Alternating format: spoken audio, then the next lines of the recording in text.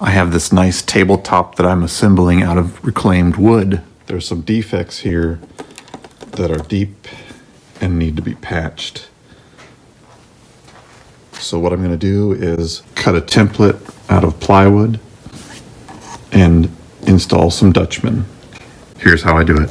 Selected a straight cut 1/4 inch diameter router bit and a 1/2 inch diameter collar.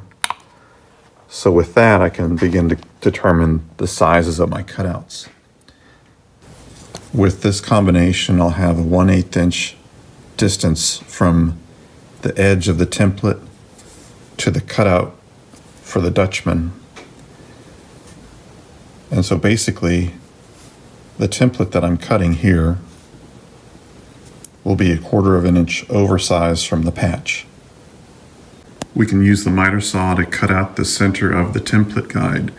We can make a cut here and a cut here, and then we'll rotate and we'll make 2 more cuts with a cut here and a cut here, and that will let this center piece drop out. So here are the first 2 cuts that are just plunge cuts. They go through the board enough that this section will be cut free, but not through the board so much that the board is actually cut off. So with 4 simple cuts, we have a very precise template that is exactly the dimensions that we need.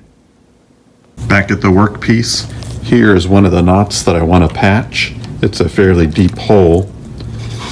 So we'll put the guide over the hole, clamp this to the surface.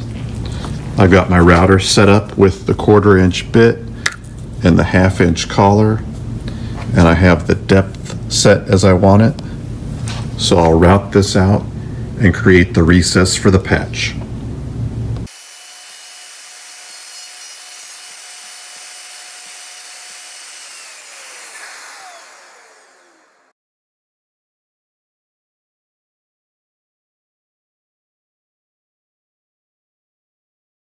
It just takes a minute or 2 to clean up the corners of the pocket. Now what I'll do is I'll sand the bottom of this a little bit to chamfer the edge so that as it's tapped in, it doesn't bind. Some glue in the recess, we'll put it in, and then tap it with a hand.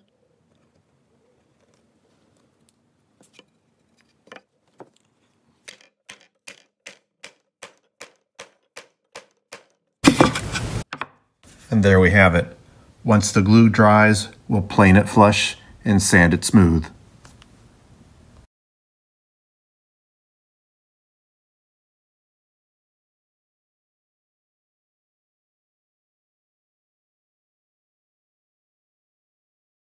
This is the tabletop that I'm making out of reclaimed wood.